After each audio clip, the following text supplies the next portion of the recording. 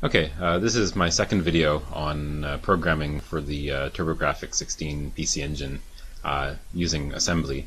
But right now I'm just finding links to download assemblers and emulators and stuff like that. So while I'm doing that, while you're waiting for me to finish doing that, I think I'll just do a more detailed overview of the sound system on the PC engine and just show how some games set up their sound and play music and do effects that make it sound a bit better rather than just standard PSG style beeps and boops. So I think I'll do that first. I'll just show how the sound is set up. And I made a few of my own programs or pieces of software on the PC engine that either play ripped music from games and allow me to turn off their channels and stuff. Also that let me define my own waveforms and play around with those. Nothing professional, nothing complete, but this will at least give you an idea of what the PC engine usually sounds like and what you can make it sound like too. Okay, I'm going to start with one of Hudson Soft's earlier games and sound, well, the earliest sound basically. This is Victory Run. Stop that for a second. Okay, I made a visual music player on the PC engine. It's something that plays ripped music from games and displays their notes on screen in a graph or like a player piano. So you can see the volume of each of the channels and the pitch visually. I'll get that going.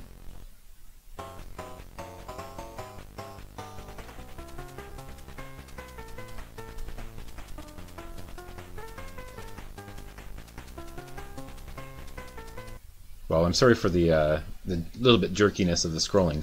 That's not this program, that's my video capture program. I have it at kind of a low frame rate. Anyway, on screen, you can see all the sound channels at the top left, from red to purple. I can turn them on and off individually.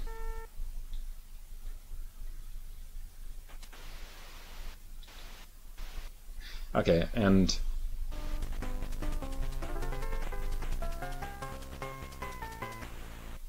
there we go, that's off. Okay, so in the visual display, I have on the very left, going down the screen, the volume level of all the channels, each of the channels. To the left is the quietest, and then as they move to the right, that's louder volume. And of course, they're color coded based on these channels up here. And in the middle are the same 6 channels.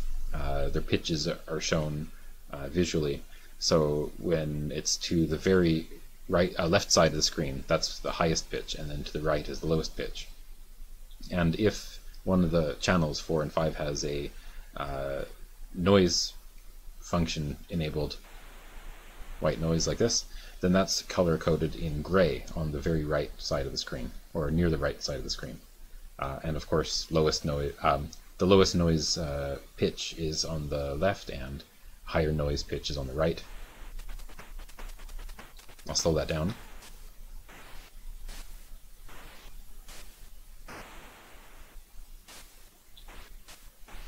You can hear that. That's how a lot of games do their percussion. They just set the noise to do some hits and things like that.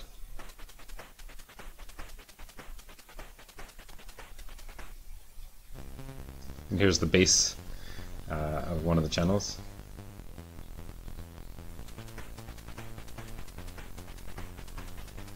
So that's the bass part of the melody.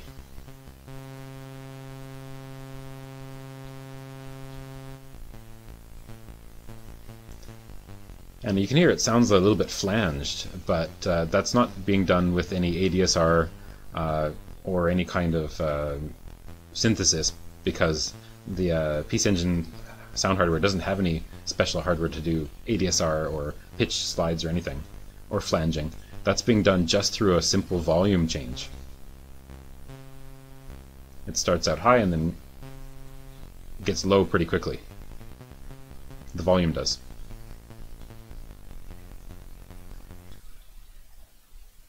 Alright, so I'll go to another song.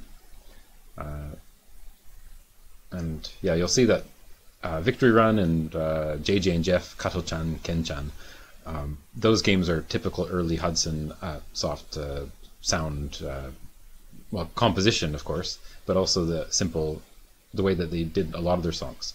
They had a noise in one channel, one track, the bass doing something else here, and then the rest are melody.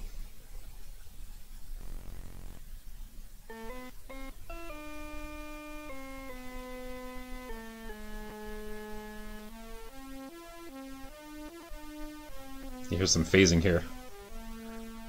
I'll get into that in a second. Well, first I'll play the whole song.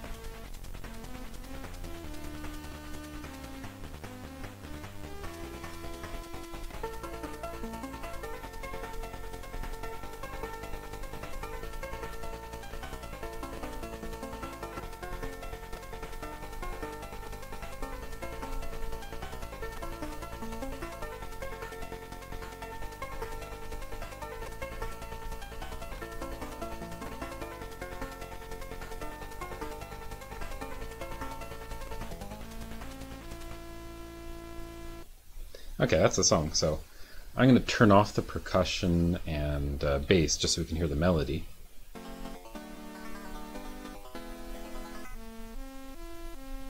So what we're hearing is channel 0, and that's all. It's got some kind of, it's got a little bit slow attacks so that it sounds like a wind instrument, like a trumpet or a saxophone or something.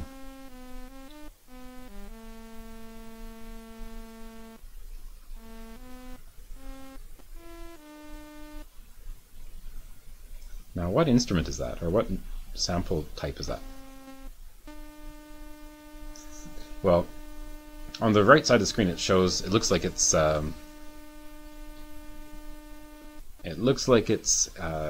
special waveform, but I think it's a sawtooth wave. So let's check here.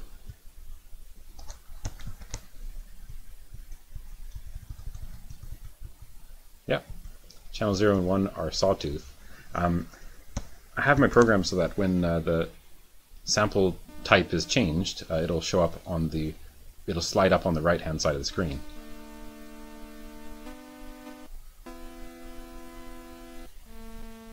There you go, you can see it now.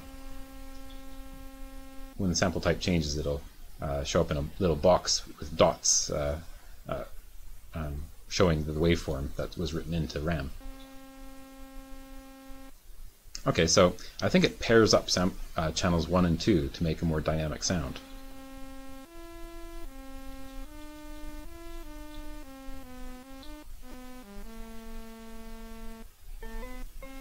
Ah, not quite yet. Now it's just doing a chorus. Do you hear that?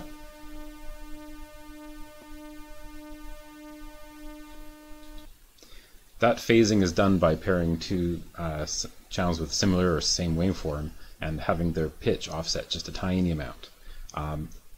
One channel by itself, it sounds like beeps and boops. The same one does as well. So the only way to get any kind of real fullness or more richness to the sound is by pairing them up and having the phasing create a richer tone. Like this.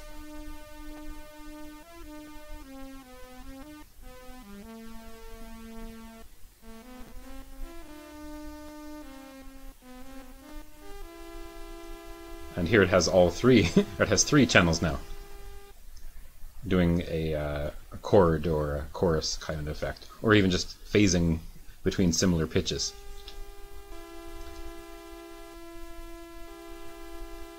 Yeah, channel 2 here is operating as an echo of channel 0.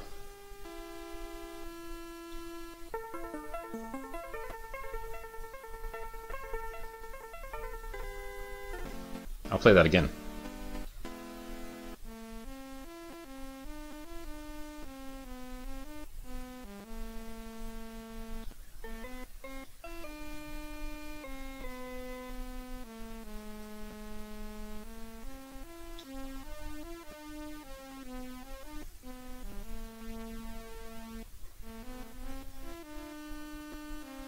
Echo. So 3-channel echo. And this is being treated as a percussive hit. It starts out with a very quick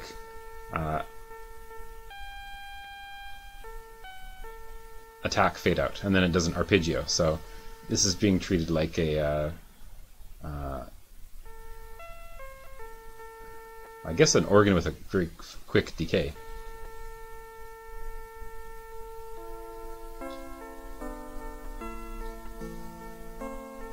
And it's arpeggiating the sound.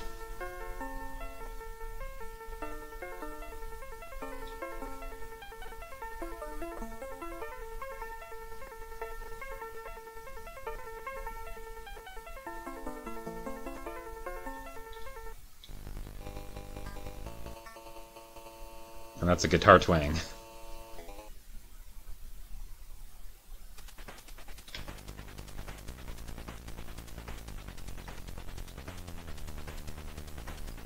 That's everything but the lead channels.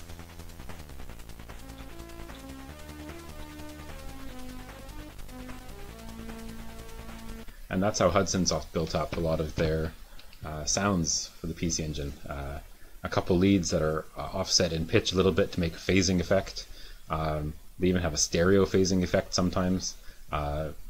And then they use manual, because it is manual, they use manual volume changes to make a different voice envelope for each of the sound instruments.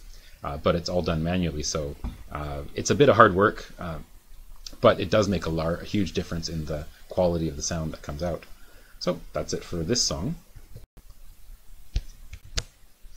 Okay, next is going to be Devil's Crush.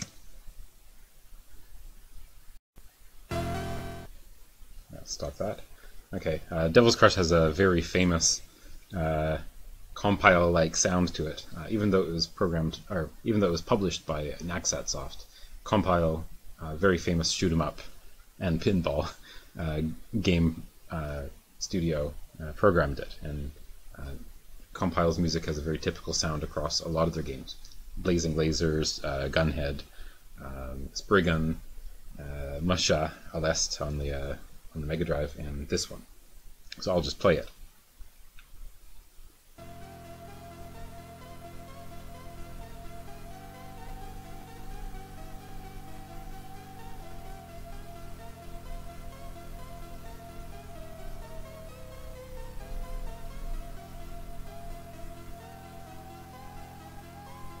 So it's got a nice chorus sounds on a couple of these channels.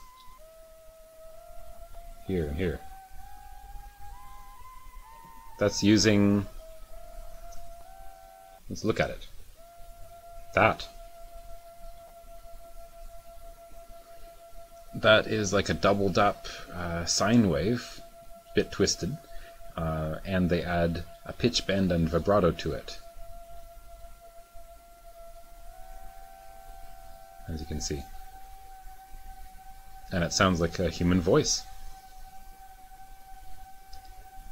So by using vibrato, pitch bend, or portamento, it's a pitch bend actually, you get a chorus type effect.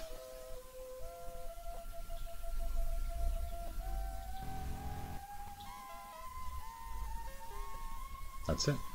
Very nice.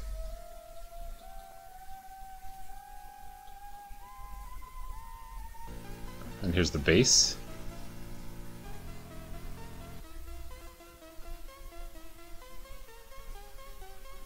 It's their fast attack harpsichord or string-like sound.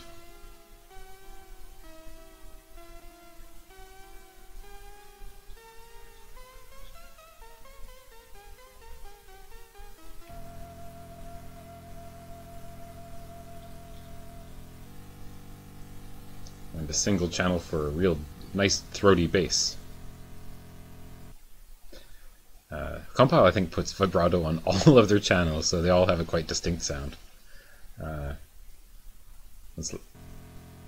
Oh, look at that. Okay, that is a square wave or a pulse wave with lots of different transitions. So let's look at it here. There.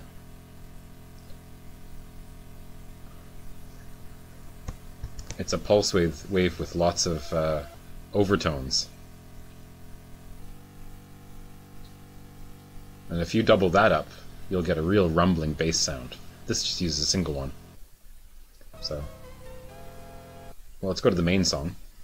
It's got samples as well.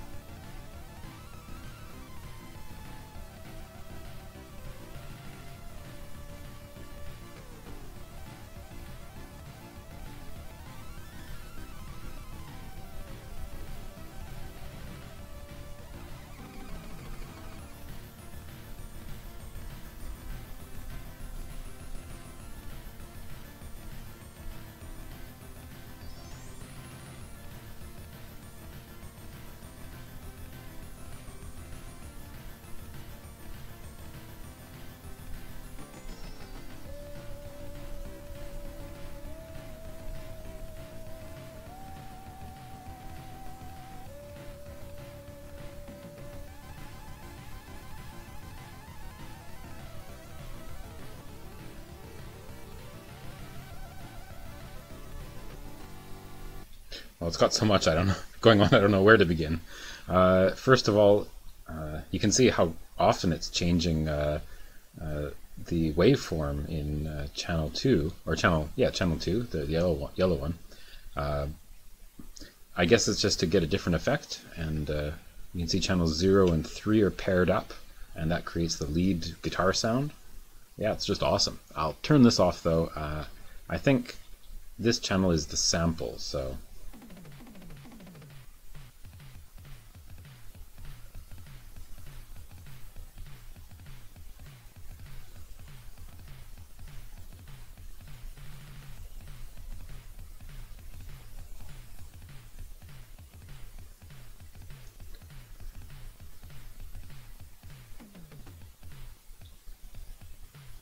yeah, so this is the direct waveform output on channel 4.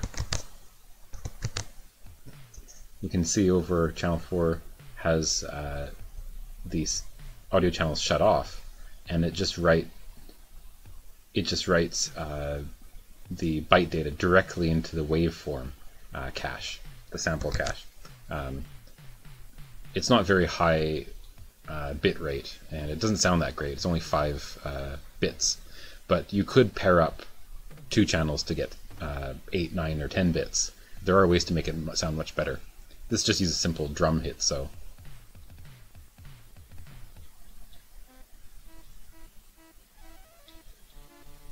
So here,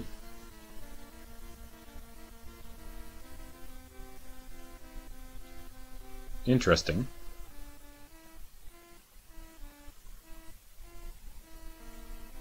So again, it's got kind of a saxophone-y sound. I don't know what to call these. These are paired up.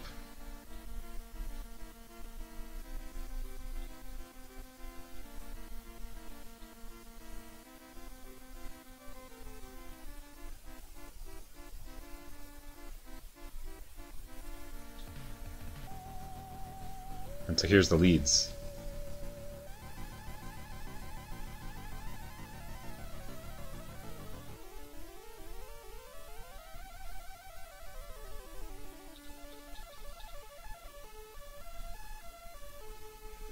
So as you can see, channel 0 is just a straight note, it's flat. Channel 3 has vibrato on it. And so channel 0 is sawtooth. Channel 3 has a very narrow pulse width wave.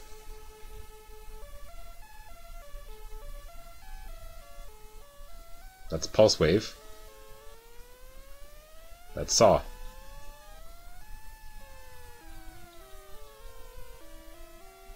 And they interact with each other quite well.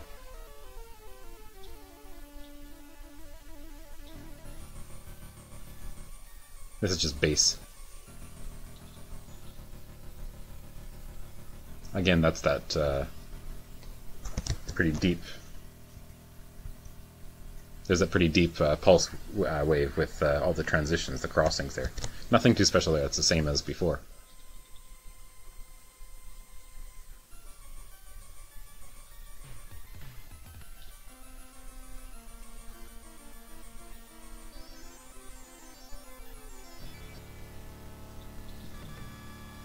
Ah, there's more going on here though.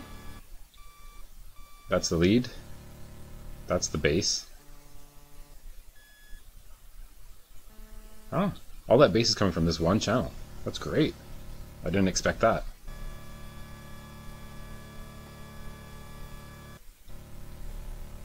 Ah, this guy's helping out.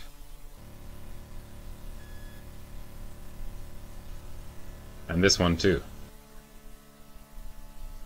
So the accompaniment is helping out with the bass as well.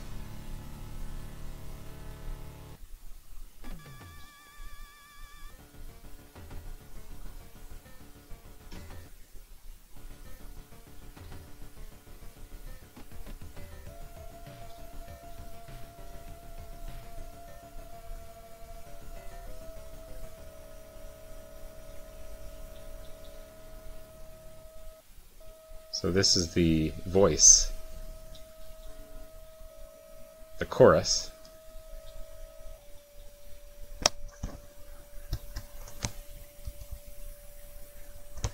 This, you can see here, is quite sonorant. It's like a sine wave or an organ sound. It's a single waveform of a sine wave with a lot of higher frequency overtones, so it's obviously creating some harmonics. Very simple harmonics, but harmonics nonetheless.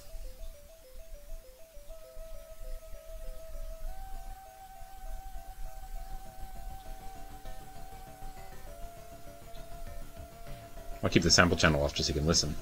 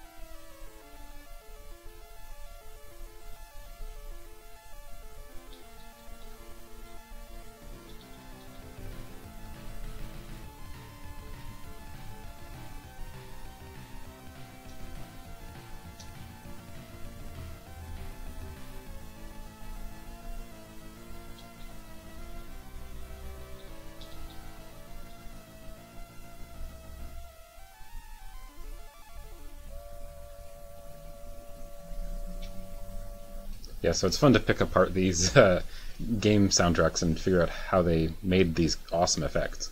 I'm gushing too much, so I think I'll stop here. Okay, next up I will play Ankoku Densetsu.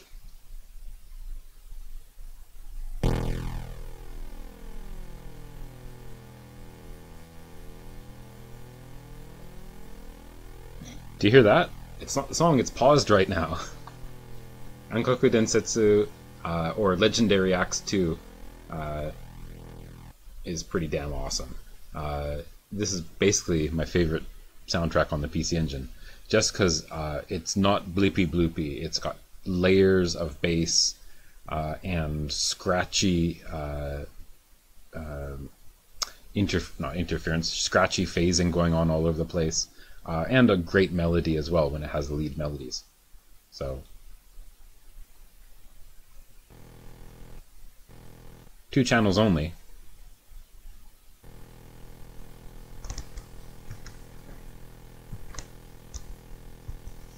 And again, it's that similar pulse width, pulse wave with some crossings over, so it gives it a bunch of overtones, and that's what channels 4 and 5 use. And this music was made by Hirotoshi Suzuki, I believe, who worked for Atlus, or who at least made music for Atlus. A very famous sound out of Atlus's games on the NES and PC Engine, also Super Famicom. I think the sound drivers were made by Tsukasa Masuko, otherwise known as Mako. He made the music for Dungeon Explorer and Megami Tensei series. Also, Hirotoshi Suzuki and other guys at Atlus made Bonk's Adventure, music for Bonk's Adventure, and so it has a similar sound driver. This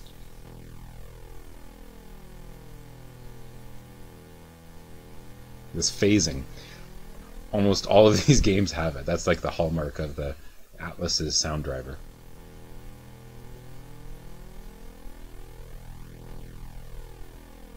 There, it's got some stereo phasing going on.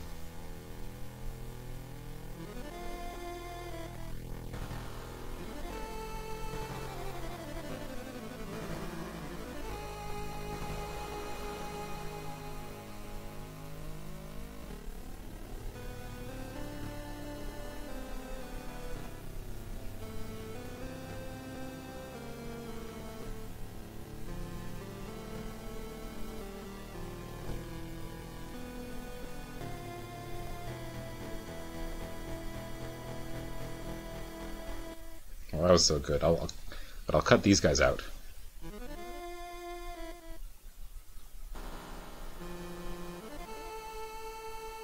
Now what's going on here? Okay.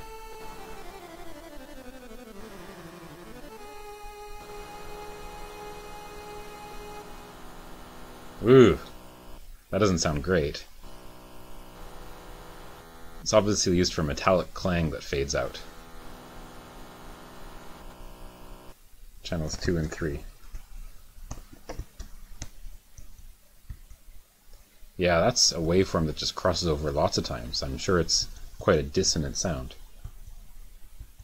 Channels 0 and 1 have half of a pulse width channel and then half a very small triangle. So it's a mix between a triangle wave and a pulse width wave, or sorry, a pulse wave, a square wave. And that's the sound that it creates. Pretty interesting.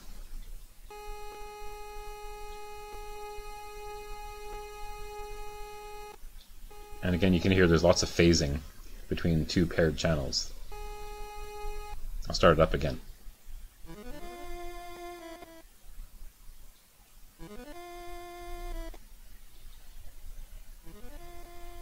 That's used as a accompaniment.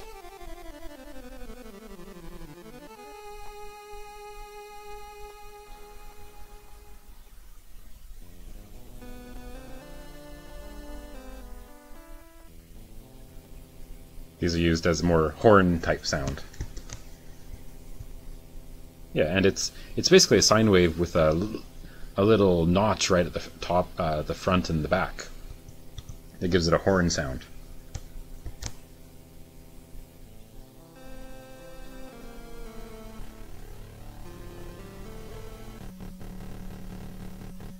It's a really heavy sound.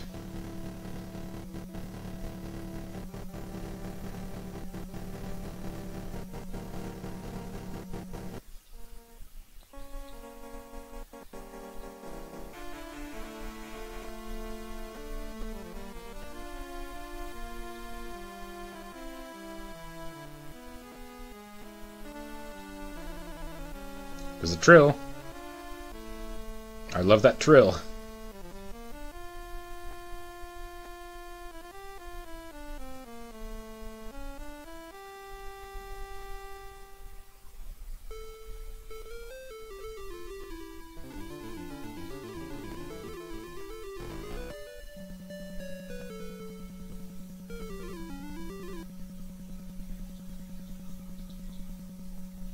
There's a flattened out triangle wave making some sounds too, as a percussion.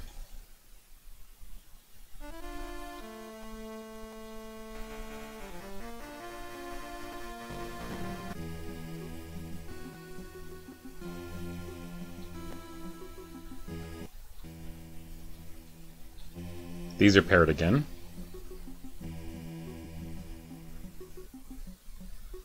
And that's a very quick volume burst to make some kind of tom sound or a drum sound using only a triangle wave.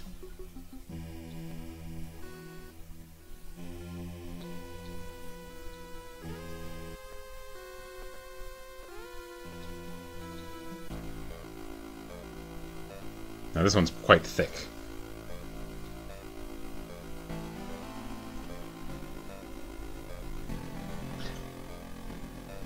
How do I turn off the sound channels then? Let's see. So channel 1 and 5 are paired.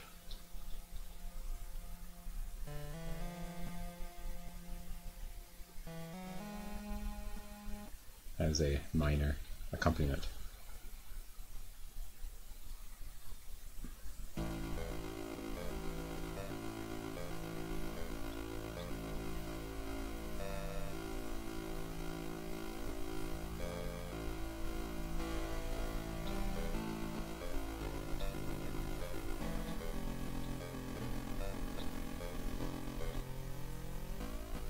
Ah, so that's a bass with vibrato.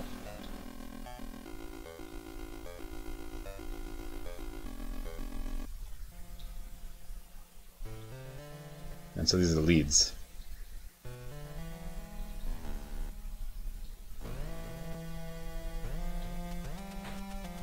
And here we have percussion, noise going on again.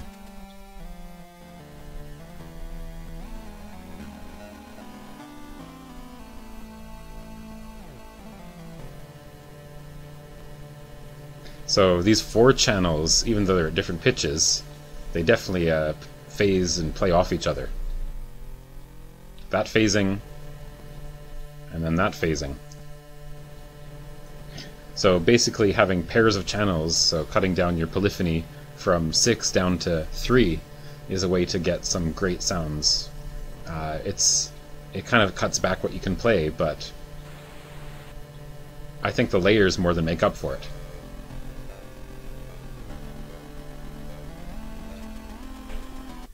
And if your instruments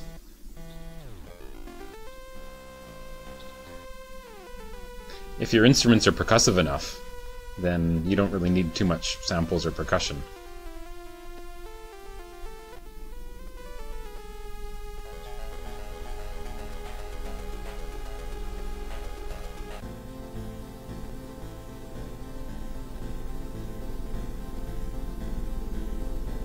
You can see all the envelopes on the left side of the screen are very complex.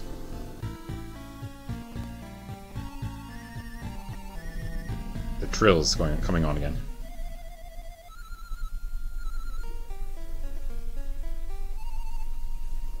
Now I'll stop that for a second. Look at the sample for channel 0. It's a square wave, but its period is doubled up, so it's twice as high in pitch. It's 1 octave up. On the PC Engine, so I'll stop that there. On the PC Engine, the choice of settings for higher octaves is very limited. So in other words, there are not many frequency positions at higher octaves. It's a logarithmic scale. So there's a lot of bit space in the low octaves that's completely wasted, in my opinion. So what a lot of guys do if they want to get very high definition in the pitch bends and so on in the higher octaves is they use a sample that's twice as high in pitch, and then they have twice as much space, bit space, to get it done. So that's quite clever, and you can hear that here. So basically flutes really benefit if you're just using a square wave. Just double the pitch or quadruple the pitch, and you have a lot more space with a lot more wider frequency scope. Although you can't get bass anymore, so if for flutes, it's all right.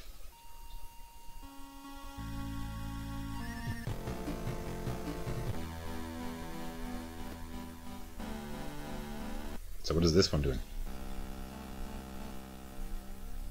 Again, the rumbling bass in the bottom.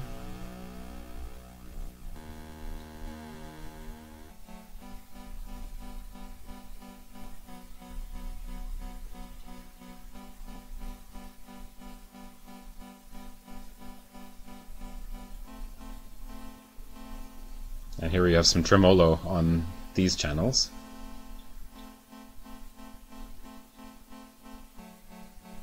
And then the lead comes in.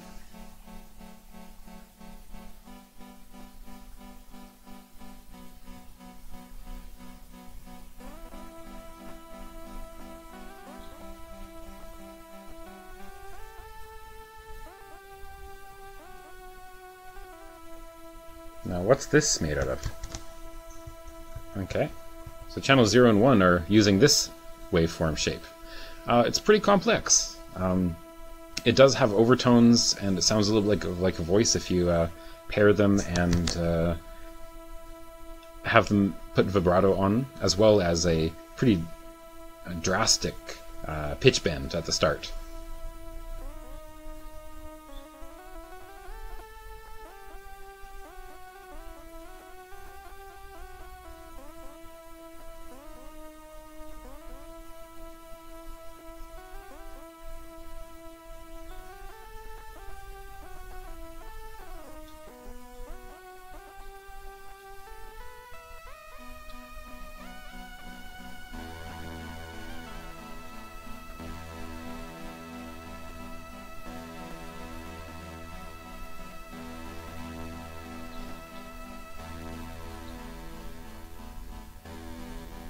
And this has some good trills, so I'll turn them off. There's a couple channels off.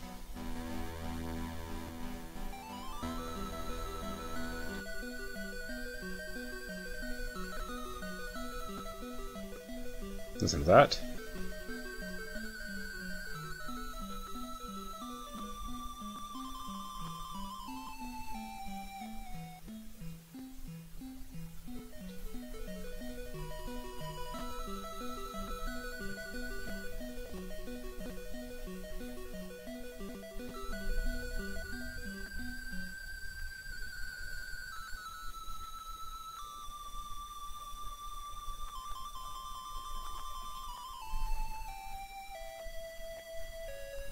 Some very nice trills on that lead.